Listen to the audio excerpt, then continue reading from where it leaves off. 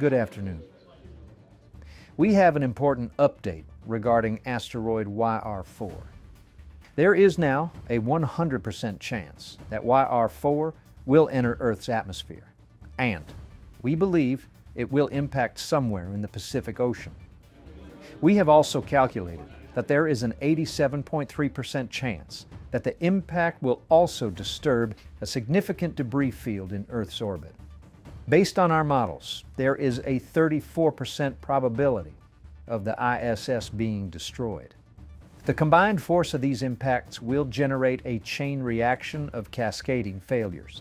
The redistribution of mass in low Earth orbit will create a gravitational anomaly, affecting the Moon's trajectory. We estimate an 87% chance of the Moon beginning to shift toward Earth. Therefore, in approximately 14 days, the Moon will enter an irreversible collision course with us.